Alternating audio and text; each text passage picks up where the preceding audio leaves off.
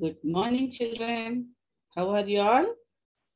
Today we are going to learn a lesson of sources of water. Sources of water means from where we get water. In the first lesson, you learned about uses of water. But you know, from where do we get water?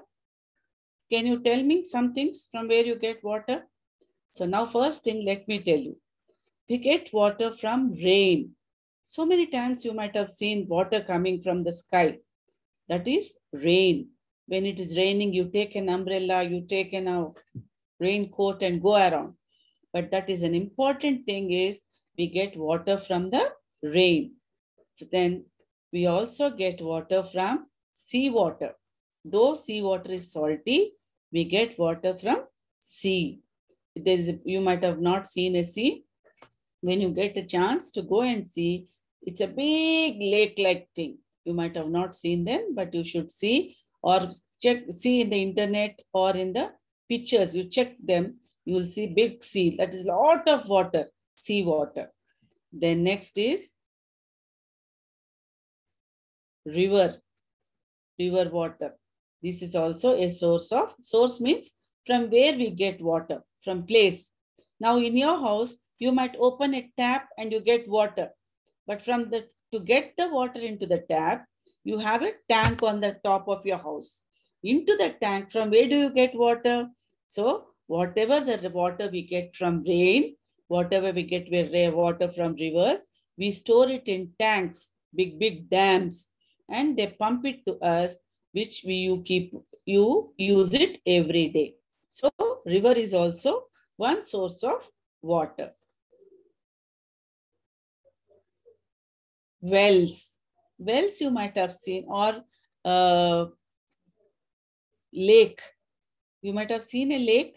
That is a small lake. You might, even in your campus, there is small area. It's not a lake, but a small water bed is there, which you can see where water is standing. That is also lake. From lakes also we can get water. We have a Manjira lake in Telangana, from where we get our drinking water. And there is a dam in Gandipet Dam. That also you can see where the water is stored. Now this is a well.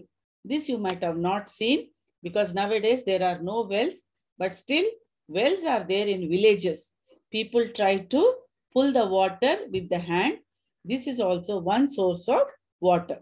They dig a big hole into the ground where you get the water. Now you can see the dam water.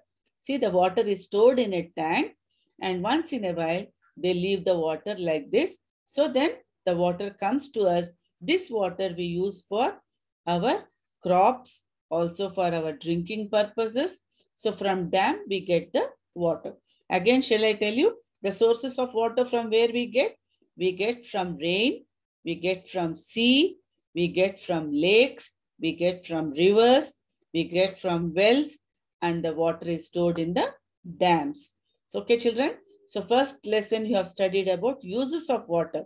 But uses of water, this water, from where do we get? That is more important. So you should try to find out. If you get a chance, go and see from where do you get. You ask your parents to take you to Gandipet, where you can see a dam and also water in that, and also a lake nearby or a small water body.